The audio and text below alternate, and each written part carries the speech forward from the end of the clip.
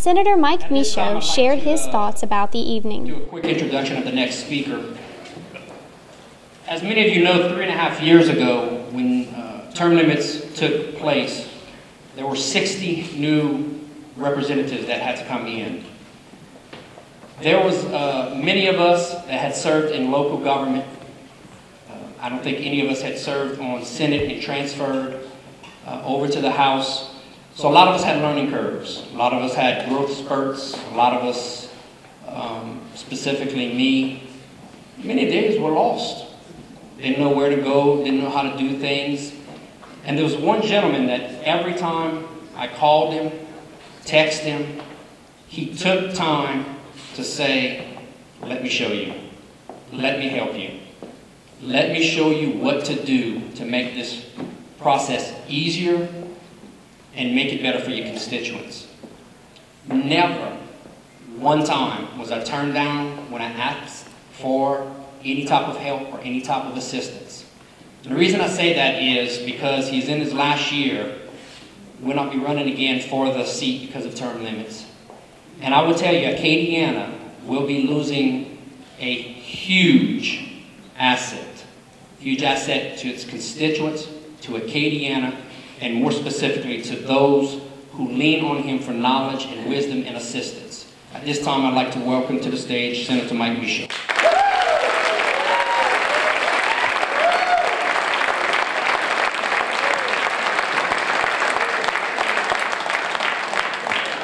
Thank y'all so much.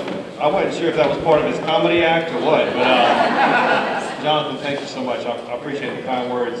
I do have a few comments I want to make, but before I do that, I know that Judge Connery's in the audience from the 16th JDC, and also I saw two of our council members, Keith Pate and Sam Dorey, that were here, and any other elected officials that we missed. Welcome, and thank you for your attendance here. You know, this is about the celebration of Acadiana, and we recognize the legislators that were in the delegation when we formed the Acadiana delegation in 1971. And when you think about what's great about Acadiana, it is our food, it is our culture, and certainly our music. And we are a cultural gumbo. When you think of a facility like this that can house a Cajun band one night and a bluegrass band the next night and have a performer, an individual performer the following night, that's what Acadiana is all about. And when you can serve crawfish etouffee right next to sushi right across the hall, I mean, it doesn't get any better than this, you know? That's Acadiana. But I do want to say that lately my greatest claim to fame since I am leaving the legislature is that this band that you're enjoying tonight is the Lost Bayou Ramblers, and two of these boys are my nephews, Andre and Louis Michot,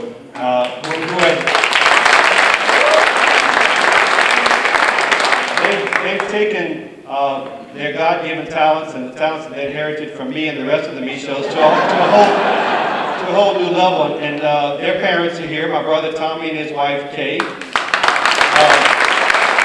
And I want to give a special welcome to someone who's very near and dear to us. And not only did he serve in public office as a member of the legislature, and he was the superintendent of education when these guys formed the Acadiana delegation. He's the grandfather of these boys, and he's my father. Please join me in welcoming Louis Michot.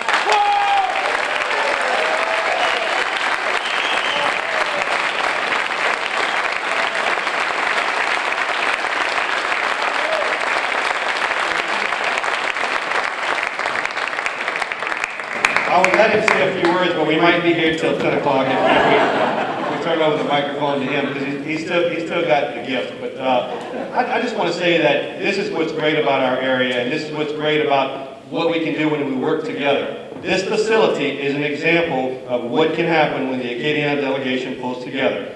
We come together and work for the good of our region.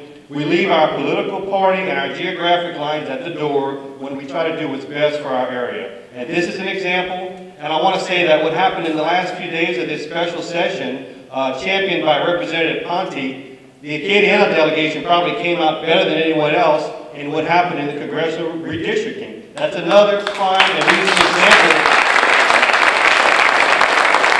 another very recent example of what can happen if we stick together. And yes, I'm term limited. That's unfortunate. I've enjoyed 16 great years of public service in the legislature, serving the people of Lafayette, and it's been a wonderful experience. I served with Jay and Tom in the Senate. Now they've gone on to statewide positions. These guys that are now members of the Acadiana delegation represent the future. They're newly elected members, and they're going to be the guys that are going to carry the ball over the next few decades.